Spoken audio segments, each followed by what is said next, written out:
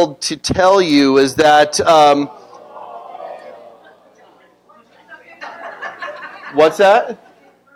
What Ryan failed to tell you is that there is biblical evidence that iPhones, Apple products are connected with the mark of the beast in Revelation.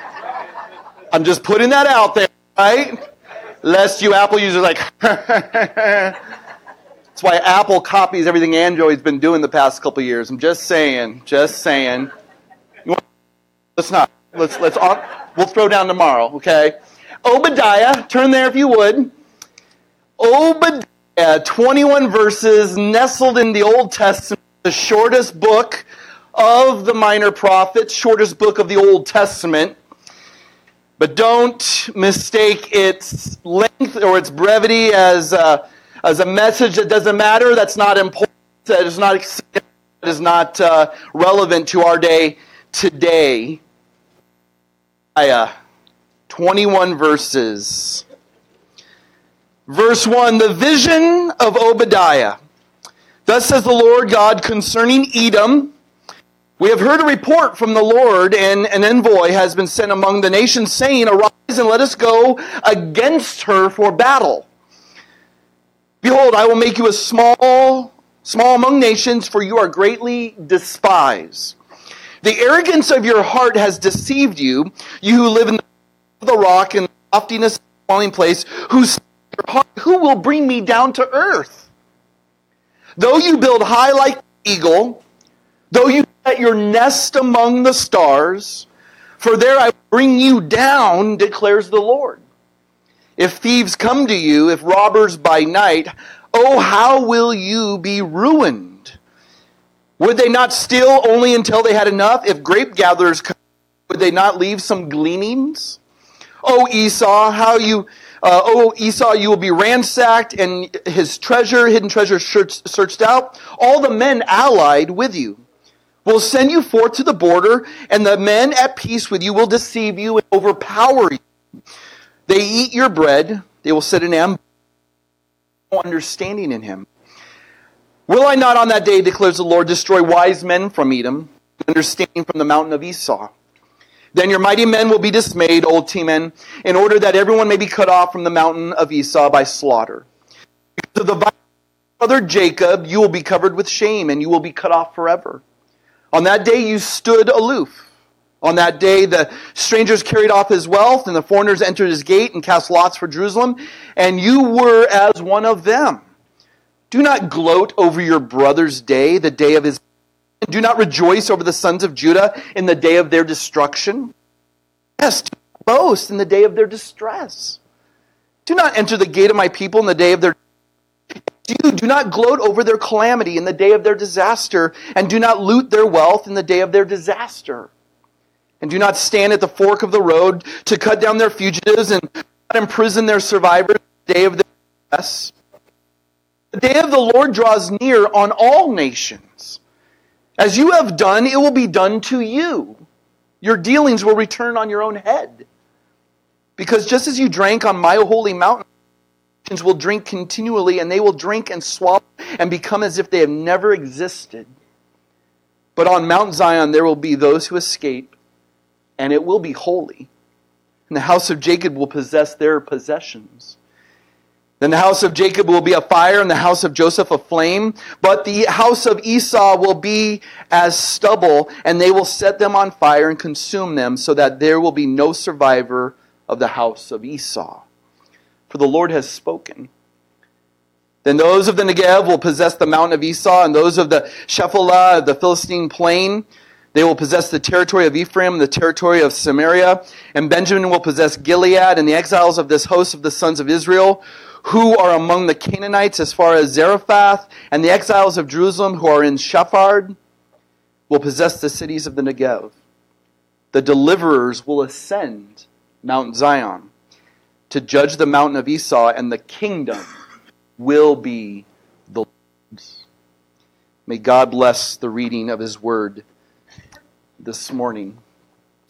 Perhaps of all the human conflicts that exist, there are none more painful and difficult to resolve than those between blood relatives. If you're here and you've had conflict with a family member, blood, kin, you know how difficult those seasons can be. I have a history, not a long list, but I look back even within my own family. I can remember at a young age conflict taking place in not only my home, but in the surrounding homes of my family members. I remember long drawn-out battles between parents and children, between cousins, between aunts and uncles. I remember long drawn-out conflicts, so much so that they instilled so much damage that it ruined those relationships even to this day.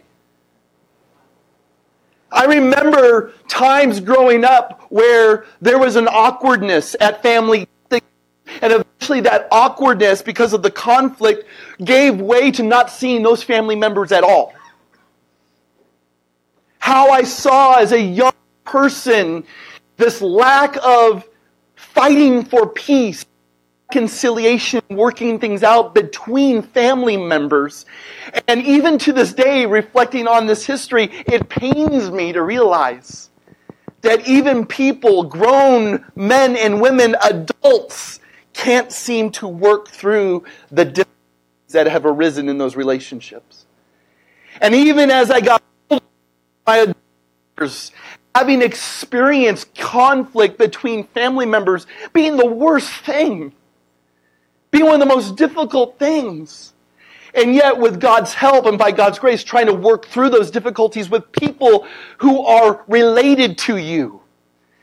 And yet, though peace has been discovered in some of those things, it has never returned to where it originally was.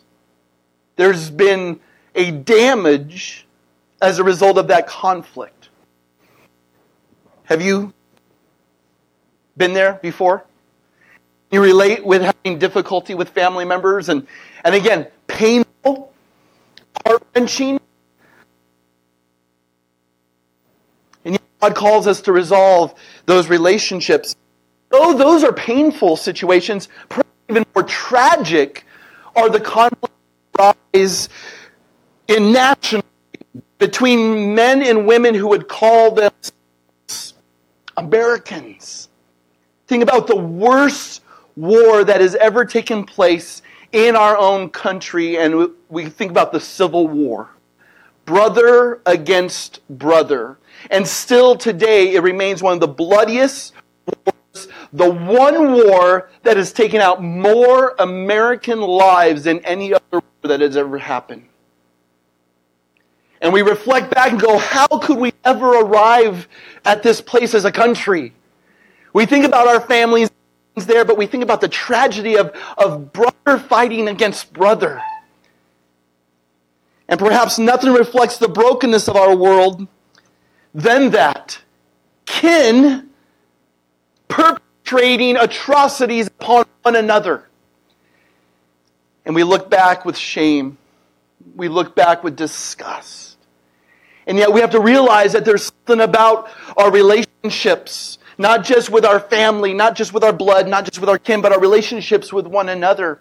And we arrive at what I believe are some important points that we're going to draw today out of Obadiah on this topic. Because at the heart of the conflict, at the heart of all these difficulties lies pride. Pride is that ingredient that has been introduced into the human race that has caused disunity and division and discord like none other. It is the mother hen of all sins. That's what C.S. Lewis called it.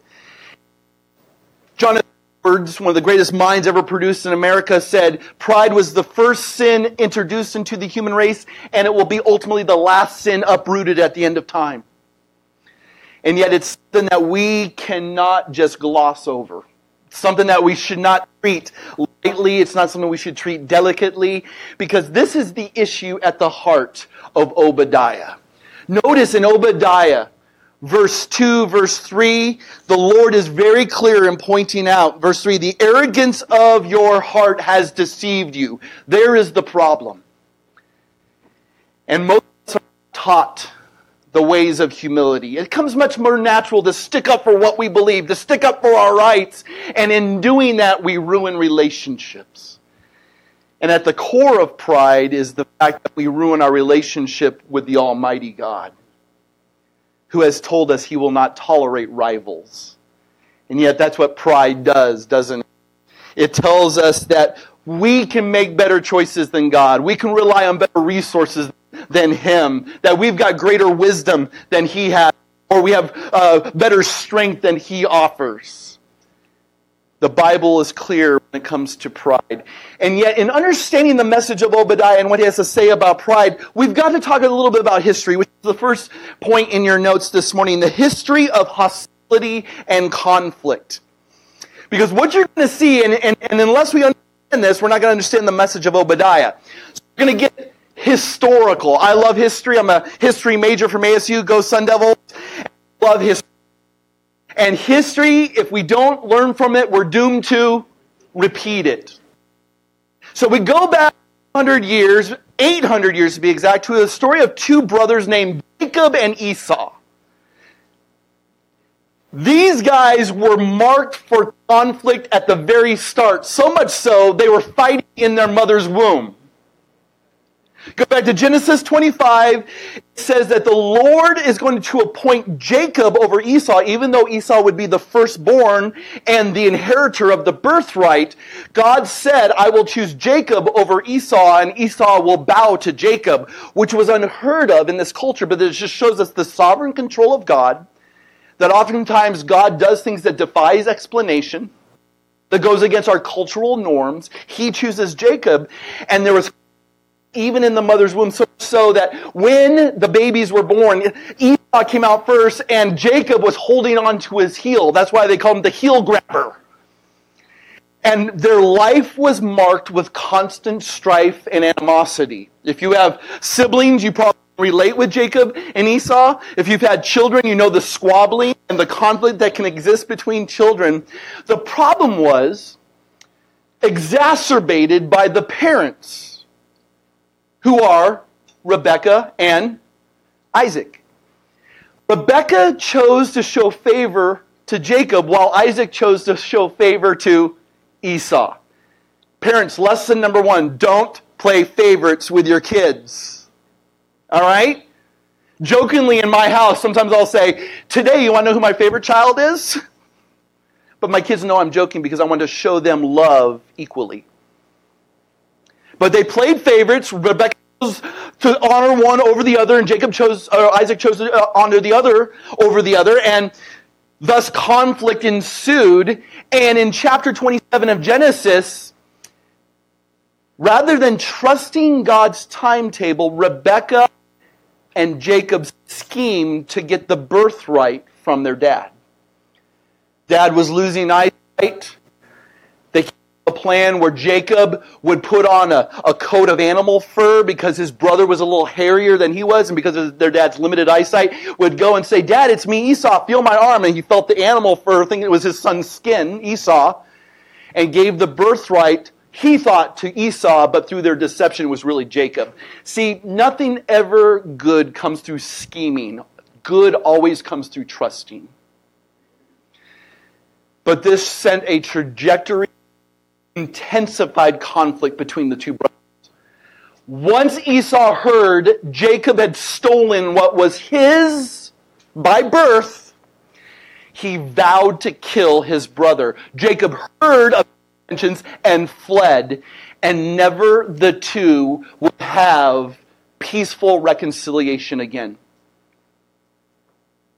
There was a moment in Genesis chapter 32 where they came together briefly, but after that, they would never come together. There was a moment in Genesis 35 where they buried their dad, but the problem in burying their father, they never buried the hostility between the two of them. Jacob became the father of a nation we will call Israel. Esau, of a nation we will call Edom. Two men, knowing full well the devastation of hostility and conflict, would never have peace between the two of them. They then give birth to two nations that are constantly at war with one another. You read throughout the Old Testament that these two nations did not like each other. So much so, a few hundred years later, during the time of Moses, the exodus of Israel out of Egypt took place, and they came to the land of Edom. They asked Edom permission to pass through, that they would even pay for the water that they drank and gave to their animals, and the king of Edom said no. Again, indicative of the lack of peace between these two nations.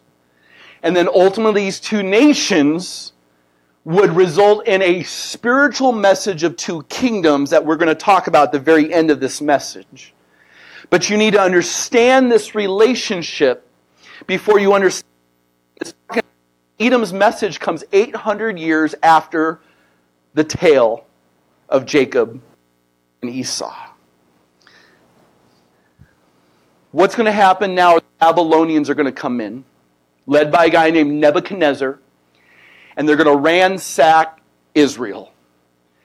The problem is, Edom is going to watch this happen and not step in to help their blood relatives. As a matter of fact, their response is anything but God honoring and God glorifying. Which brings us to our second point that we're going to spend some time to unpack. See at the beginning of Obadiah the heart of pride and confidence. And what I mean by confidence is this: when you place your security and trust in something that will ultimately fail, that is no good confidence at the end of the day. There's a pride that we can take in things, and there's a confidence that can come in that pride, which ultimately will lead to our downfall. So here's what I want you to notice. 5 things that Edom, the descendants of Esau, put their trust in. And the 5 things are these. Number 1, they are proud of their geography. Secondly, they are proud of their prosperity. Third, they're proud of their diplomacy. Number 4, they're proud of their philosophy and of their military. First 9 verses. We'll go back if you missed any of those blanks. I know some of you are like, what? We'll go back. Write down these verses if you would. I'm going to throw some verses at you that aren't here but are helpful to our examination of what God's trying to get to us here. So, the heart of this conflict is pride. Scholars tell us that when they examine the people of Edom, that there is no trace of any sort of divinity in their culture, which is very odd for the culture. So you have these anthropologists going out studying people groups, and what anthropologists usually discover is that there's some spiritual component, that there's a deity, there's some sort of God at the center of the culture that these people depend on and then they look to. Edom is a rarity in that they have not found any sort of divine being that they are dependent to, which tells us the level of their pride. They're so self-sufficient, they're so self-satisfied that they have no need for anything or anyone beyond themselves. And yet God tells us in Proverbs chapter 16, verse 5, that everyone who is arrogant in their heart is an abomination to the Lord. Proverbs 16, verse 18 says, pride goes before destruction. In the New Testament, James chapter 4, 6 tells us that God is opposed to the proud. And literally that word oppose means he's leveraging a military army to stand against such aggressiveness. See, why is this such an important topic? Is because pride dethrones God and replaces man upon that position that only God should occupy. And the problem with man you and I, humankind, is that we don't want to submit to a higher authority. We don't want to submit to a greater authority. We think we've got. We're the ones driving around in our cars with the bumper stickers that say, hey, God's my co-pilot. He's there when we need him. We can pull him out when he's useful. But you know what? Other than that, I've got this. Oh, God bless Carrie Underwood. Jesus, take the wheel. Jesus, take that wheel, right? I say that facetiously and because Jacob's not here. So, pride is dangerous because even in the early history of humankind, go back to Adam and Eve, it was the serpent that God, you can be like God. What are you doing? Tree over there? The one he told you not to eat from? He's only doing it because you're going to be like him when you eat it. So, do you want to submit to him or do you want to be like him? And they're like, well, okay, sounds good. And they eat.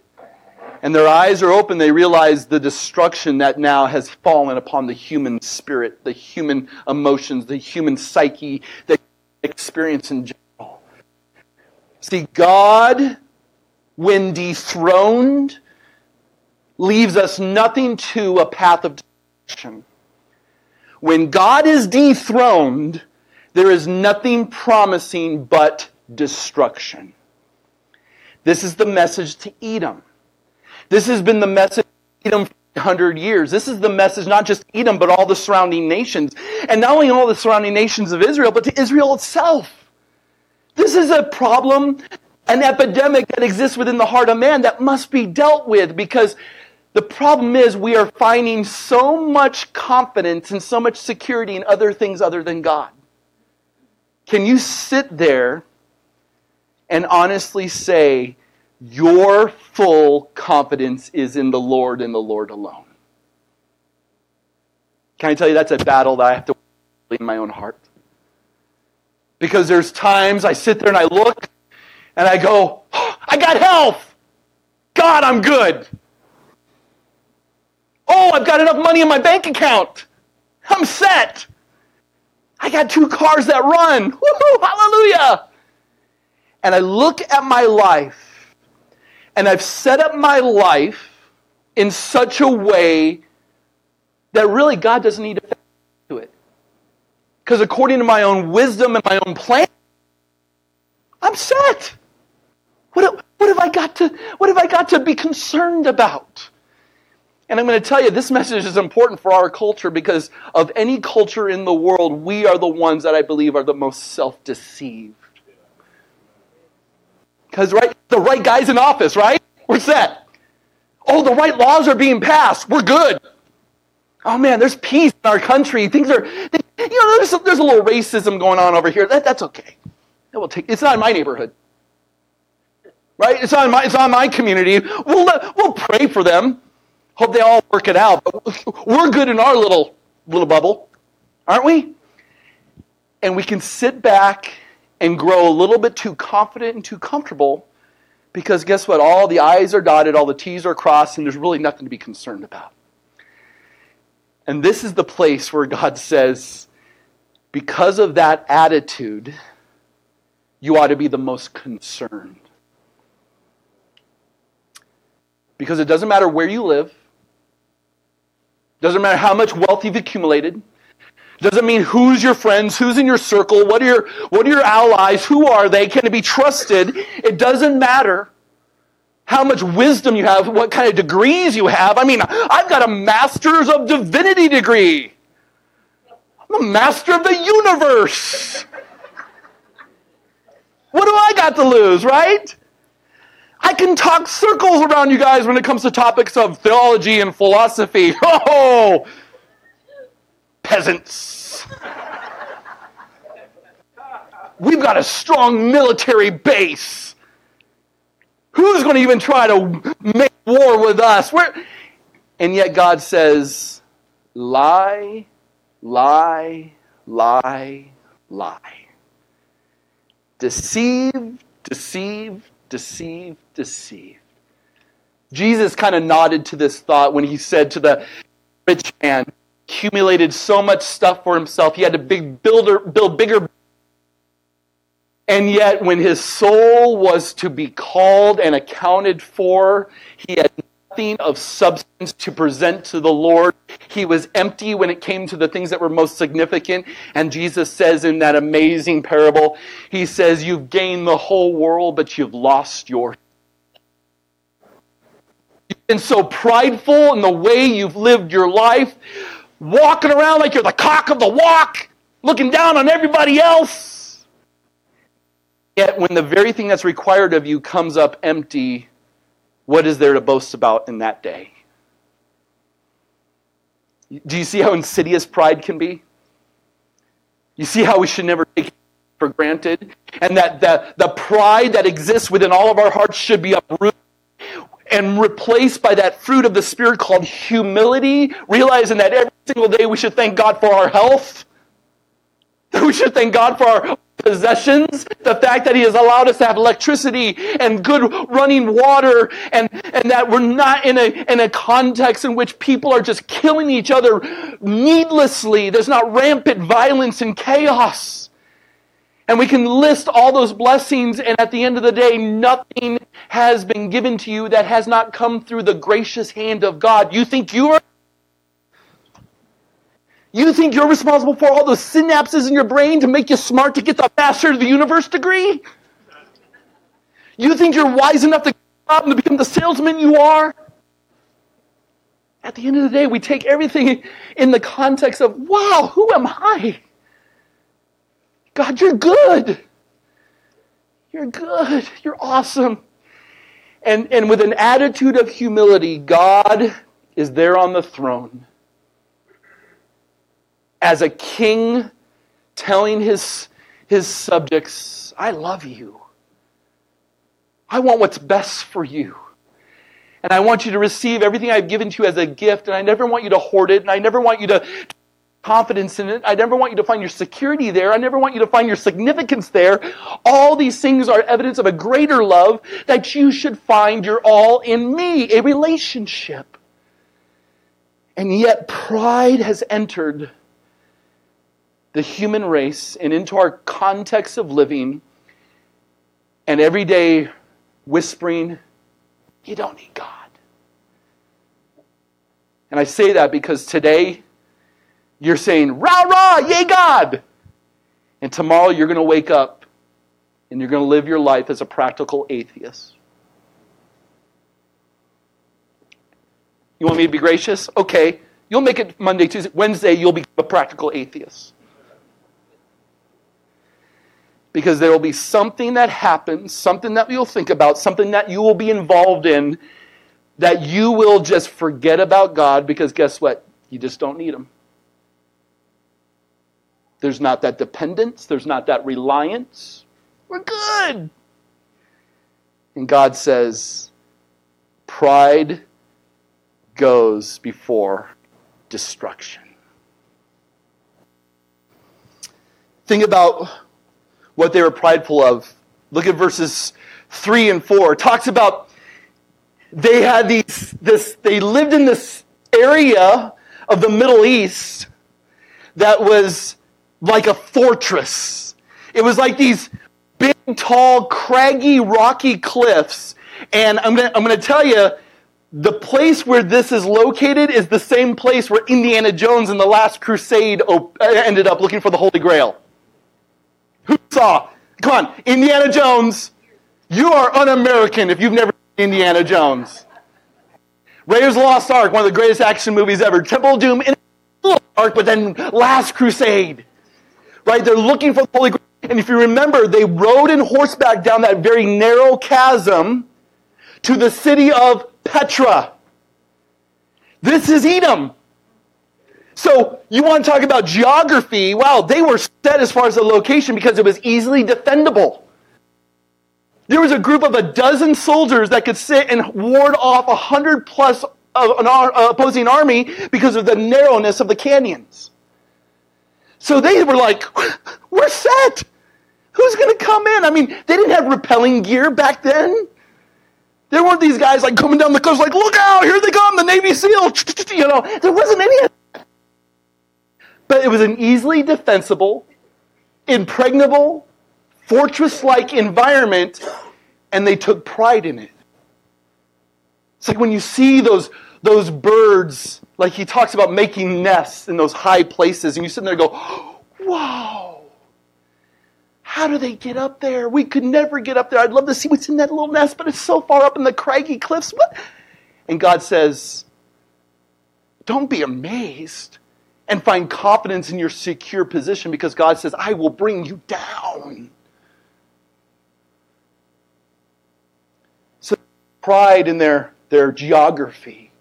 Secondly, they took pride in their prosperity. They existed on a very wealthy trade route called the King's Highway. Numbers chapter 20, you can read more about this. But they were in such an incredible position that they were able to barter with trade routes that went all over that region of the world.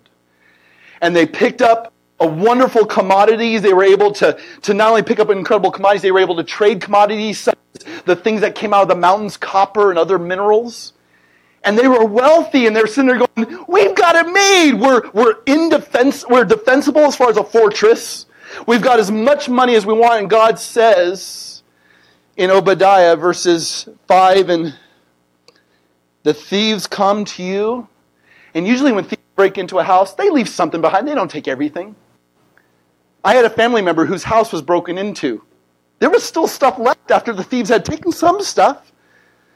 And then he talks about the grape gatherers in the Old Testament. When you gathered grapes and harvested grapes, you never gathered 100% of all the produce. You always left something behind so the community could come in and pick up what was left. God says to Edom, when destruction comes, there will be nothing left. You will lose it all. Lest you take pride in your prosperity, lest you find security in wealth. God says, what does it profit to you if you gain the whole world yet lose your soul? They took pride in diplomacy. Look at verse 6, 7. All the men that are allied with you, well, guess what? Those allies, those treaties that you entered into with surrounding nations, they're going to turn on you. Have you ever had a friend betray you? Have you ever had somebody you thought was in your corner and all of a sudden it's like Jekyll and Hyde? There is something empty about that feeling. That you put so much trust, so much faith in that relationship. God says to Edom, all those people that you surrounded yourself thinking they're going to look after you, they're going to turn on you. As a matter of fact, they're going to go to war against you. Because isn't that what pride does in our relationships? We use people as far as they can benefit us, and when they are no longer able to benefit us, we drop them. You think that's a healthy way to live our relationships? Do you think we do that with God? As far as God is able to help me, I'm going to use him. But the moment he doesn't do anything for me, it's like that, what have you done for me lately? I'm not going to go into it. The dancing, and is that Janet Jackson? God, love her. We go to God with that song like, what have you done for me lately? Oh God, look at how much you've done for me. I love you, I love you, I love you. And then the moment he doesn't do anything for you, it's like, I'm done with him. And how that trickles into our relationships. See, we no longer live relationships where it's like, what can I do for you with nothing expected in return? Married couples, pay attention. If you have any expectation on your spouse that ultimately only God will fulfill, your relationship will be devastating. Let me say it again. We enter into relationships, and part of the human condition is that we expect things from that relationship. And the reason relationships have difficulty is because we expect things from that relationship that only God can give. And how dare we put that person in the position of God? I had a girlfriend once tell me, sorry honey, I think you know about this story, but cover your ears. This was before Lori, obviously, right? I had a relationship with this girl in high school. And we were young in our faith, and we were trying to honor God in our lives. And one day I just said to her, I said, how is your relationship with God? How are you doing in this area? And she says, Scott, you are my God. It's good knowing you. Like the moment we put each other on those pedestals and expect, it's like two starving ticks on a dead dog. It is not going to go anywhere. This is not going to work. We go to Him who is the bread of life. We go to Him who is the living water. We go to Him who is the life, the truth, the way. We go to Him who is more than sufficient to give what we need. And yet we forget Him, and now we put each other on that place of God, and the moment you don't deliver, I drop you. They're proud of their philosophy. Because they lived on the King's Highway, there are traders coming from the land of the East where there was incredible wisdom being exchanged. Matter of fact, one of Job's friends, Eliphaz, was from Edom. And he was full of wisdom. It was wrong wisdom, but he was full of wisdom. And so we have this idea that they prop themselves up saying, man, we know the basic rules of argumentation. We have theories that can make sense of the world, and you could sit down and kind of like that scene from Princess Bride, you sit there and go, Plato, Socrates, morons, that kind of thing.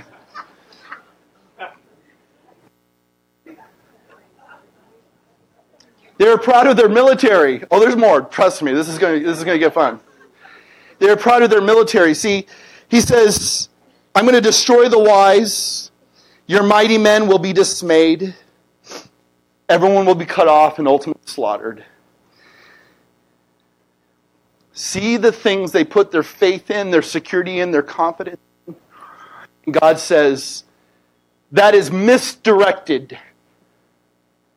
These are fine things in themselves, but when they replace the central role of God, they will not deliver. They don't make the promises God makes. And God says to Edom, you have been warned. Judgment is coming, and if you think you can stand strong by having all this stuff possessed and gathered and presented to me, God is not impressed. Because when you're in a plane, and that plane's going down, whether you're Bill Gates, whether you're Mother Teresa, whether you're a 5-year-old child, you go down without God, you all die an equal death before the holy God that I love and worship. Position, degree, pedigree, heritage, legacy, you name it, it does not matter. God intends for these things to be wonderful gifts, but you are not to forget the giver in light of the gifts. Here's the question. Where are you placing security? Where are you placing your confidence? Where are you placing your faith? Because God says to us today, like He said to Edom of old and throughout the entire corpus of Scripture, only He offers eternal life. Only He offers everlasting hope. And only in Him can you, at the end of the day, have true security. Where's your faith today? Point number 3. The heart of pride and confidence will ultimately result in how we treat one another in our relationships. And I've mentioned a couple already, but the main argument God has against Edom is that they turn to indifference and violence against their own blood brothers. 4 things I want you to notice in verses 10 through 16. That they were guilty of the sin of ignoring. They were guilty of the sin of rejoicing. They were guilty of the sin of assisting. And they were guilty of the sin of rejecting. Ignoring, rejoicing, assisting, rejecting. Pride in our hearts will lead to war. Pride in our hearts will lead to violence. Pride in our hearts will lead to the dehumanizing of other people standing in the way of our own ambitions. If you forget about God and you live your life as if God does not exist, there is a disdain and a dehumanization of other people that come in as part of that worldview. What we need to understand is that the world of atheism that has basically said there is no God has led to the murder of more people than all the other world religions combined. People are so apt to say, what about Islam and what about radical Christianity? So many people have died at the hands of those people. I'm going to tell you, that's true, but none more have died than at the hands of atheistic regimes. Because when you forget about God, there is no value for life. When you forget about God, there is no problem with war and violence to eradicate a lesser species of human beings. The Nazis, to name one. Boy, I talk about conversations with the kids at the dinner table. I'm not even going to go into that. Nothing like having dinner with your kids talking about Nazis and Hitler. It's a great dinner table conversation. There's a disregard for accountability to God that seeks to elevate ourselves and put ourselves on equal standing with Him. And then there's a disregard for human life. Look what Edom's guilty of. Verse 10. Because of the violence to your brother Jacob, you will be covered with shame and you will be cut off forever for why you stood aloof. They were being attacked by the Babylonians. See, there's a sin of ignoring.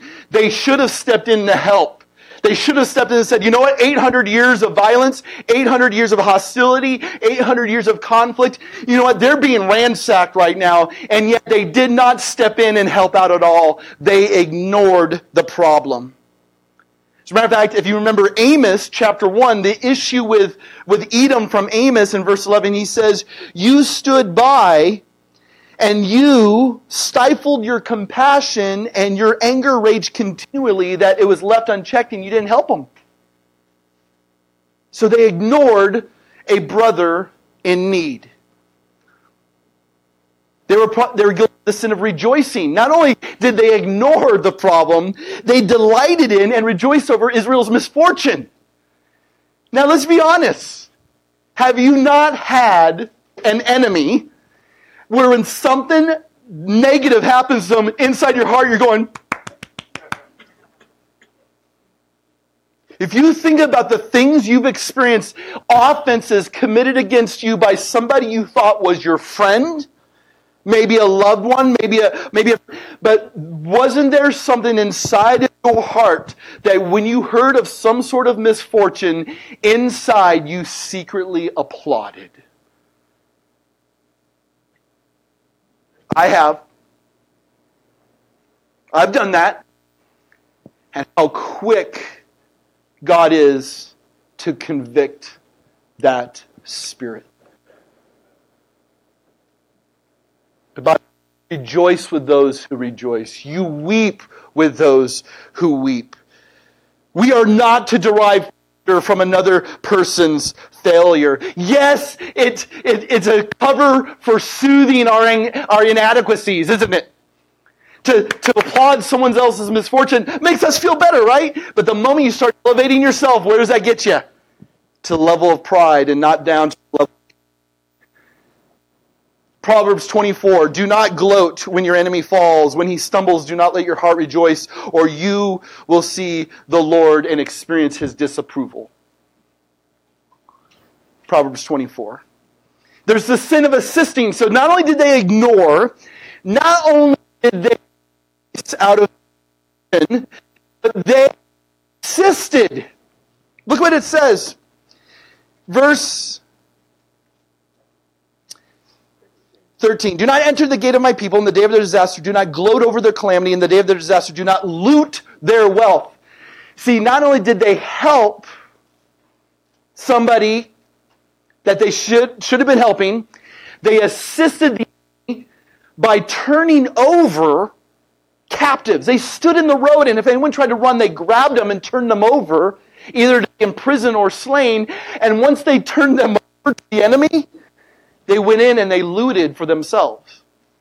They assisted the enemy. They assisted themselves. 2 Chronicles 19 says, should you help the wicked and love those who hate the Lord and so bring wrath on yourself from him?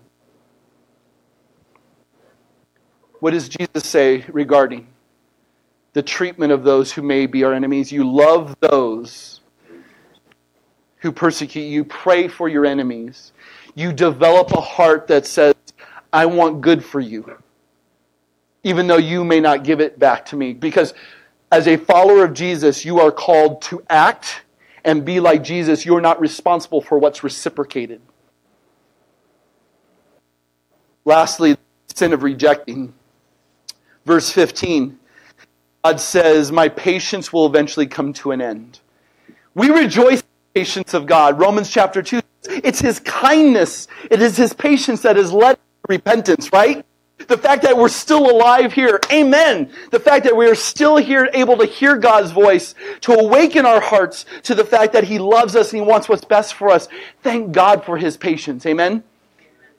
But His patience will come to an end when it comes to the nations of the world that continue to reject Him.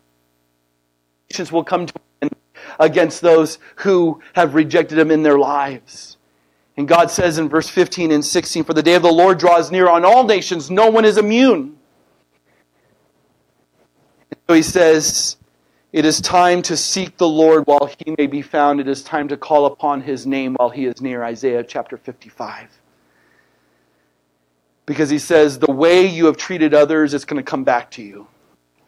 This is the negative of the golden rule, right? Jesus said, do unto others as you would have them do unto you, right?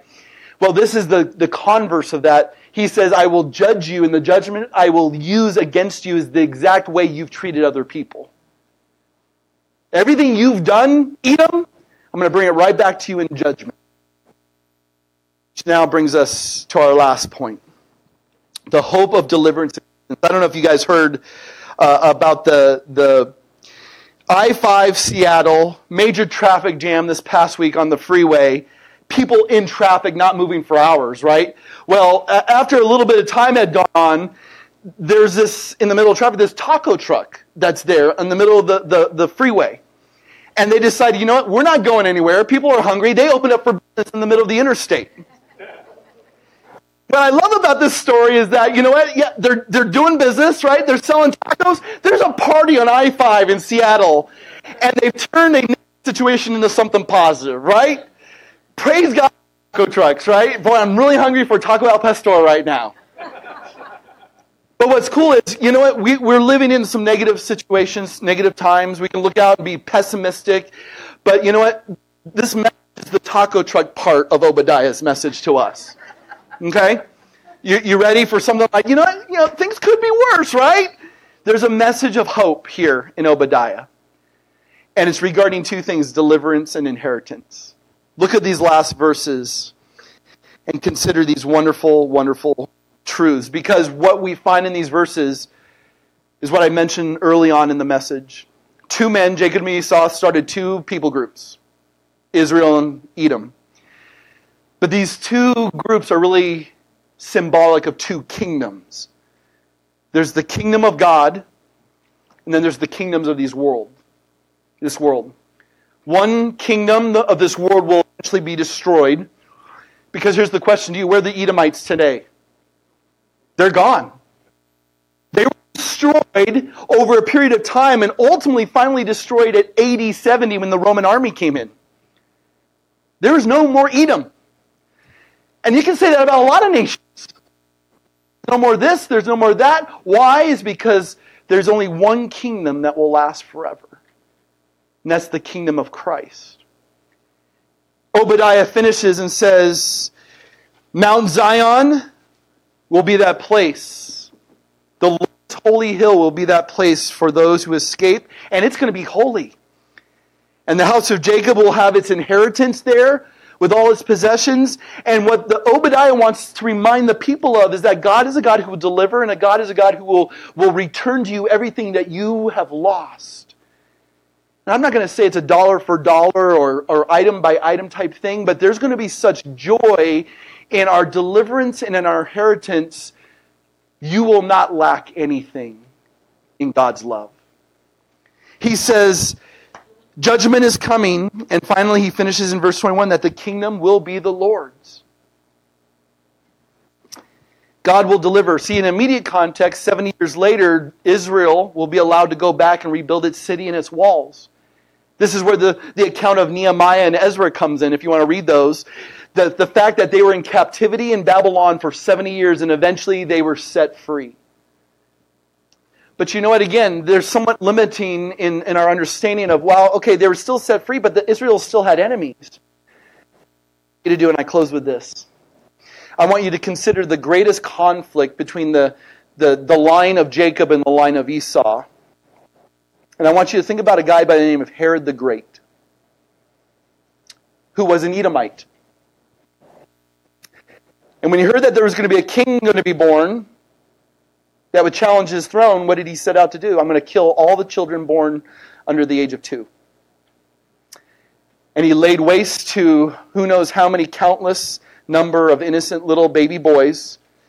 But eventually Herod the Great would die, and yet he would not kill the one who was from the line of Jacob. Did you know Jesus is from the line of Jacob? And then Herod's son would step up, and he would stand with Jesus toe to toe and say, teach me all your wonderful philosophy. Well, here's this man from the line of Jacob named Jesus in tattered clothing, in sandals, with no pedigree that would be esteemed by the world. And he stood across from this Herod who had a legacy and an ancestry of royalty and power and riches.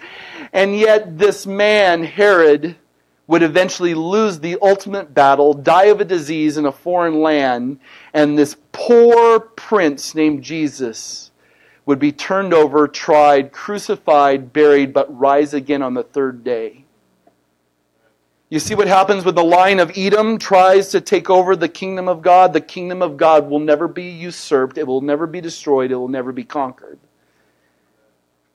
The line of Jacob lives on in the personal work of Jesus Christ. And when Jesus establishes His kingdom, it will be eternal, it will be everlasting, and it will forever be victorious. God says, don't challenge me. Humble yourself. Be broken at the feet of this King Jesus. Find eternal life in Him. If you go the way of the Herods, you can do that, but it will ultimately lead to destruction. But if you bow humbly before the almighty power of God displayed in Jesus, you will be delivered. You will have an inheritance laid up for you in heaven. You will live forever with joy and peace with the God who is choosing to say, you are now my child. Choose the kingdom. Which one will you follow? But remember the words of James. He opposes the proud, but He gives grace to the humble. Doesn't matter who you are or where you've been. God's love wants to take over your life. The world may not think you're worthy, but God has chosen you to hear this message today. Because He wants you to know, He wants you to be a part of His kingdom. It's like Gary from Chicago. You guys know Gary from Chicago? He was the guy that was on the Oscars last Sunday night. Remember when they brought the tour bus in? Knew what was going on? And there's Gary out front like, hey! He's kissing Nicole Kidman on the hand, and Denzel stands up and does a little marriage impromptu thing. And Gary from Chicago! And all of a sudden, the Twitterverse started lighting up like, oh, Gary, he's such a likable person, right? Think about what lies in store for Gary, who inadvertently ended up at the Kodak Theater and being watched by millions and millions and millions of people. Well, it wasn't shortly after Gary from Chicago popped up and became kind of the darling of the entertainment world for 15 minutes that all of a sudden Gary's track record, his life came to surface. In petty robbery, in jail for drug possession, in jail for attempted rape. All of a sudden, Gary from Chicago is no longer a darling. And he went crashing down like that. And how easy it is for this world to exalt you and to praise you and to honor you, but when they really find out what you're made out of, they're going to destroy you. And there is no such destruction when it comes to the love of God in Jesus Christ. Because He knows your past, He knows your present, He knows your future, and He says to you, I love you nonetheless. Walk with me, let me be your everything, let me be your hope, and be a part of a kingdom that will never be destroyed but will last forever. Who's in? I'm in. I pray you're in. God's good, is He not? Obadiah. Who would ever thought, right? Awesome, awesome words. Father, we are before you, humbled by the fact that you would meet us in this place. Humbled by the fact that we could read this message and be challenged and convicted at parts where yes, we are guilty of trusting in things that don't involve you. And probably the most egregious sin is we have tried to live our lives completely apart or devoid of you. Help us return to the place where we have abandoned and the hope that is rooted in Christ is restored. That there's no kingdom more important than your kingdom, and there's no possession worth our time and our energies than the possession of eternal life that is given to us as a gift through Jesus. Help us do battle with inward pride and continues to show the way of humility. Who, like Jesus, considered His riches as nothing, but considered His submissive service to you everything. Thank you that we who are in Christ have bowed to the King of all kings. And because we know the King of all kings, we are part of a kingdom that will never be destroyed but last forever. Thank you for that. Remind us of our future. Remind us of our ultimate deliverance. Remind us of the inheritance that is laid up for the saints, that is imperishable and that will last for eternity. You are awesome, God, deserving of all praise and worship and adoration. And we pray this in the mighty and glorious and beautiful name of Jesus. Amen. Let's stand. Closing benediction. How's that for a good word? May the Lord bless you. May the Lord keep you. May the Lord continue to lift His face toward you and give you His grace and peace forever and ever. God bless you guys. Have a great day. If you need prayer, Norm is available. He's going to be right over here. You guys have a great week. We'll see you soon, all right?